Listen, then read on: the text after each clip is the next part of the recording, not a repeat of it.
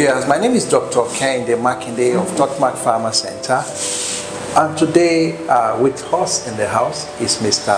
Austin. Please, can we meet you? Yeah, my name is Austin Dalyop. I'm the GM Sales and Marketing for Premier Feeds here in Ibadan. And we market TOPFEEDS brand across the Nigerian 36 states and the FCT. And we've been doing this over the years. We are one of the leading brands in the poultry industry, the fish feed, and we also produce ruminal feeds, both the large animals and the small animals. Beautiful. If you are in the poultry industry, you know that that name, Mr. Austin, will ring bell because he's one of the foremost men that have built this industry, especially when it comes to chicken feed. He has the privilege of working with quite a number of very formidable companies in Nigeria. Having said that, Mr. Austin, please, what do you see as the future of poultry industry in Nigeria? Yeah, the poultry production in Nigeria future is very, very bright in the sense very soon we'll need to look for sunglasses to be able to see clearly. Why am I saying this? I'm saying this because of the opportunities that lies ahead of us. We are a country with over 200 million people with a huge youthful population of about 60% of the population. So we need food security. In food security, we need nutrition, and the cheapest nutrition today is the source is from chicken, either egg or meat. Because if you compare the prices per kg for beef and chicken, you will see that chicken is very, very cheaper. So in that aspect, you expect that the poultry industry, we are still just scratching the opportunities. I'll give you some instance. Today in Nigeria, averagely, we're doing 2 kg per head per annum for poultry meat, which shows that our meat consumption is the lowest in Africa, one of the lowest in Africa. If you go to Kenya, you go to South Africa, they're doing about 67 to 80 kg per head per annum. So in essence, an average Nigerian eat 1 chicken in the whole year. So we can do much better than that. If we're able to double that, for instance, to 4 kg, that means we will double our feed consumption, we will double our farm, we will double everything we're doing today. Correct. So you can see the opportunity. And we need to grow to meet with our peers. At least minimum we should be able to do like 50 kg per head per annum. If we're able to do that, it shows that our middle class will have expanded, our disposable income will have increased, our unemployment will have reduced, because it is people who has money that will be able to afford to buy this chicken and to buy meat and be able to live a standard that is acceptable by society. So poultry production in Nigeria has a huge opportunity. If you look at in the past 3-4 years, year on year, we've not grown. We've been losing because of what? Because of high cost of maize, high cost of raw materials, high cost of feed, as a result of the currency devaluation, as a result of COVID-19, as a result of the Naira redesign, as a result of the high forex exchange. So all those indices have made poultry to become inactive, because when citizens don't have resources, they will not be able to afford. And when price of feed goes up, some farmers feel either they reduce their size and some smallholders they stop. So the entire poultry industry is being, the majority are the smallholder farmers. They are the majority. So if any shock that comes, it's difficult for them to withstand. They dropped. And they close and say, look, anytime I'm ready, the structures are there, anytime they're ready, they go back again. So this start, stop have not been able to help us to grow. And again, the disposable income and the huge army of unemployed youths that we have, if they don't have resources, there's no way they can afford to buy chicken and eat every day. So those are just the brutal facts. So from what you said, I can see that the high cost of raw materials like maize and soya is a big challenge. So how do you think we can mitigate this? Is there a part that local farmers in Nigeria can play? Yes. First and foremost, if we really want to grow our poultry industry, it has to start from our farming practice. Take, for instance, 2 crops will determine the future of poultry in Nigeria: maize and soya. Without maize constitutes about 50% of the feed ingredient, while soya constitutes about 20 to 25, depending on whether you're doing. And I like that Nigeria has one of the best soya. We have, because ours is still a generic soya. It's not a GMO, so it commands. In terms of nutrition, if you look at the nutritional profile, our soya will give you about 46 minimum protein, and up to 50. It depends on the process. In other protein sources, you don't get up to that level. So we are saying that if we really want to grow poultry production in Nigeria, we must increase our yield in terms of productivity for maize. We need to support the farmers with fertilization. We need to bring back the extension service so that farmers should be able to cultivate and get information about fertilization application, in terms of planting, in terms of rainfall patterns. And then we need also security, because in most of the farming communities today, their major challenge is these Fulani's attacks on some communities. So we need to address those issues. If those issues are addressed, I can assure you Nigerians are ready to farm. And same goes with soybeans.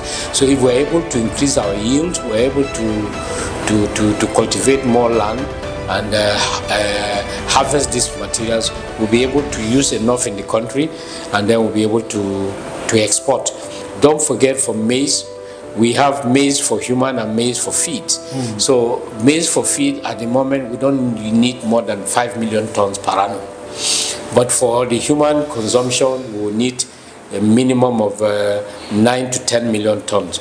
And year on year, we've been cultivating maize. It's just last year, it was between about 12 million tons.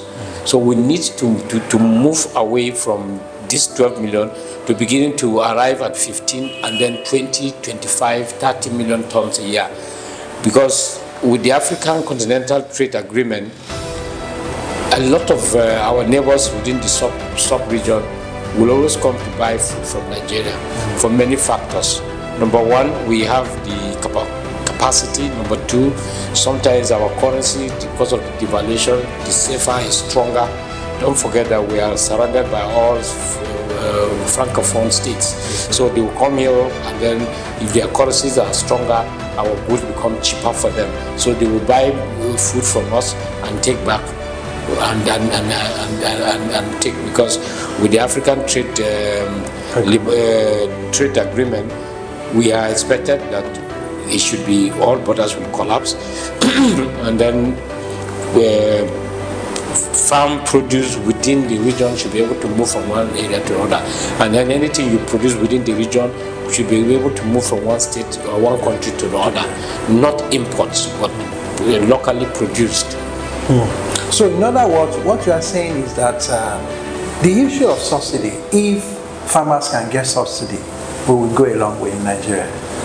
You know, subsidies is controversial issues because most times are not well managed. If you look at the petroleum subsidy, one of the reasons is that we were paying so much money out for subsidy, and then we're not able to account for those monies that have been paid, because the management of the subsidy regime has been a big challenge to the government. And now the wise thing they've done is to withdraw the subsidy. But let me tell you, when it comes to agriculture, we cannot be successful in agriculture without subsidy. And that's why, if you look at the banking sector, they don't even finance agricultural productivity. When it comes to anything agriculture or poultry or anything, the banks are not friends to agriculture.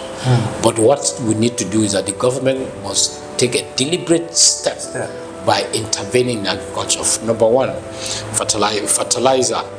Number two, extension service. Number three, knowledge, mechanization, knowledge, and then technology. Right now, technology is driving agriculture all over the world. Many farmers we just go and cultivate the land. We don't know when the rain will fall. We don't know what is the rain pattern. We don't know when the rain will finish. So, but this time we should be able to.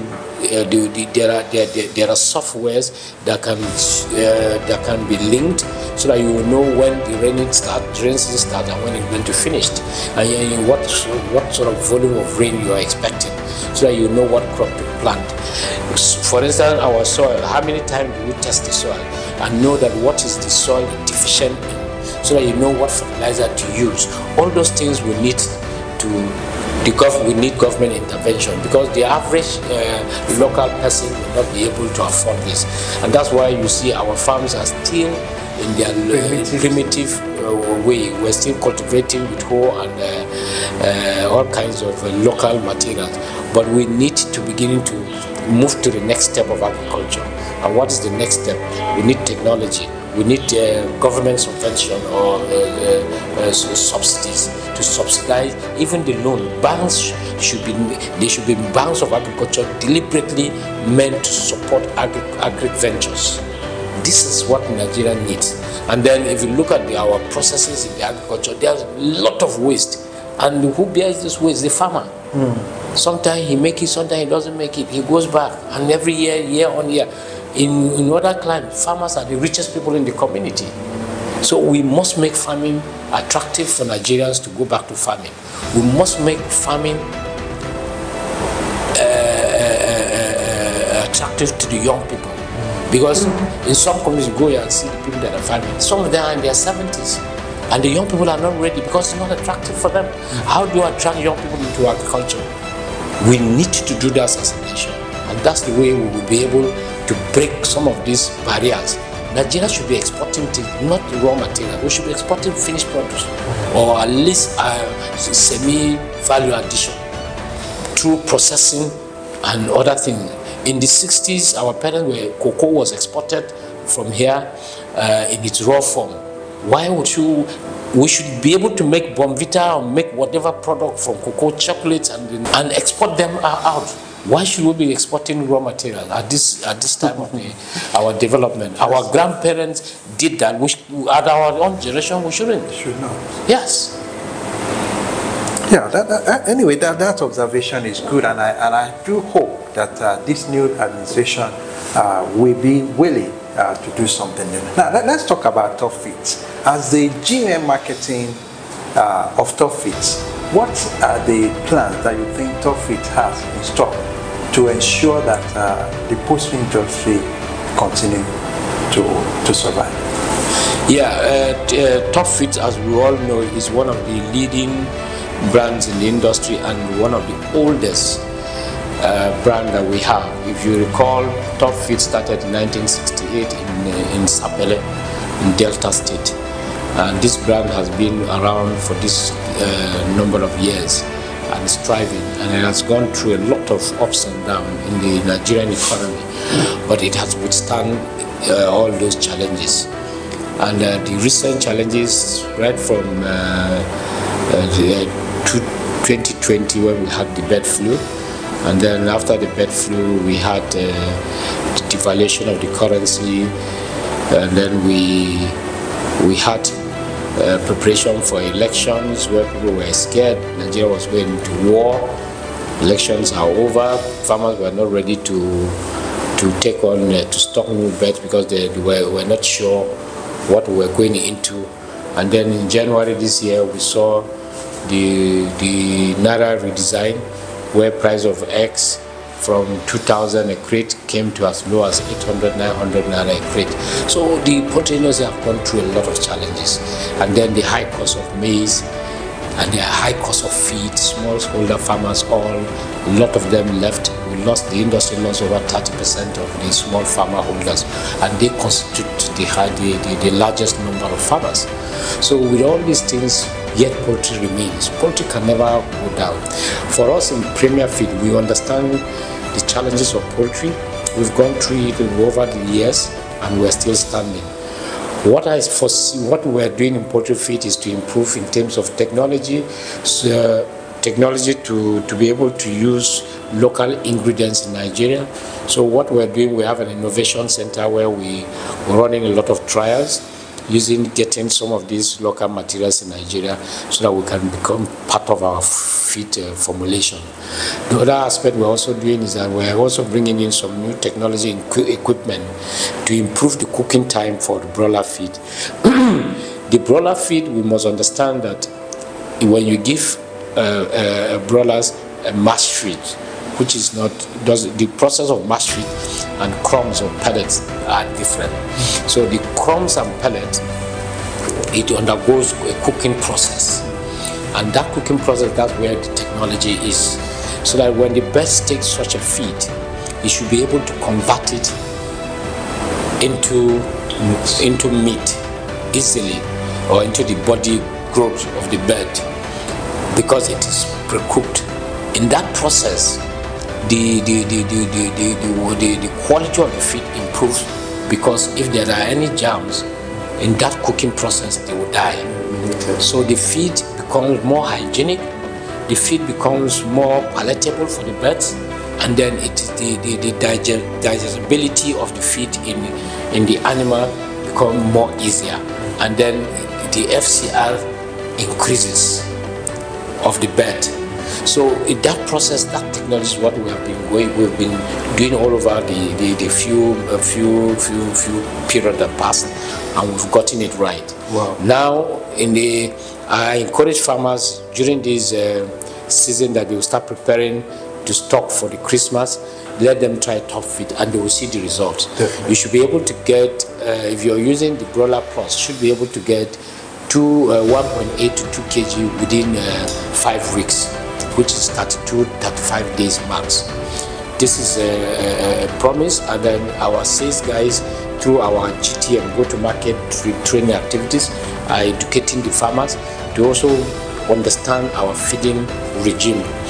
The feeding regime is just simple. Just follow what our sales guys in the field will be discussing with the farmers. So, for instance, a farmer takes a day-old chick. I will expect that each farmer should be able to weigh your day-old chicks. Minimum, you should be able to take a day-old chick between 38 and 40 grams. That should be a healthy bird. And then you begin to monitor the first 7 days, which we call the early gains. Because if you miss those early gains, it's difficult for the bird to be able to recover. So that 7 days is very critical for the bird's growth. So we make sure that you give it our feed, the Broiler Super Starter crumbs, which is a plus. Pro-line. The professional, no, the other, yeah, call it the professional line, Broiler Plus. You give to the bird, we monitor it within 7 days, and you see some from 40 grams will grow as high as 114, 115, 118, even 120 grams within that short period. So that, if you follow that, you'll be able to see that on a weekly basis, on a daily basis, or weekly basis, you're checking the weight of the bird. You will begin to see the improvement. And then make sure that you give the bird good water, the same water you drink, or at least very good water. Don't just say they are chicken, you can give them anything. No, you have to give them good water. Make sure they have good environment, good ventilation, the housing is good, it's warm. That's it. Wow. Viewers, we've heard so much about our GM. I want to assure you that all the feed that you talk about, both the layer rations and broiler rations, they are available at Totma Farmer Center, Depot. We are one of the accredited distributors in Nigeria, especially here in Ogun State, where we have branches at Ifo Arigbajo Center. We have another center at Ota. We have another one at Aton or Okeoreazis along Idiroko. And of course, you can also reach us through our website, www.farmercenter.com.ng, where you can just place your order online. And because we are here to meet all your needs, and we can assure you that you will get all these products that you have talked about. But of importance is the Broiler Plus that he mentioned. Just ensure that you ask for Broiler Plus. It's a professional line of TOPFEEDS, and is here to stay. And the price is also very, very competitive.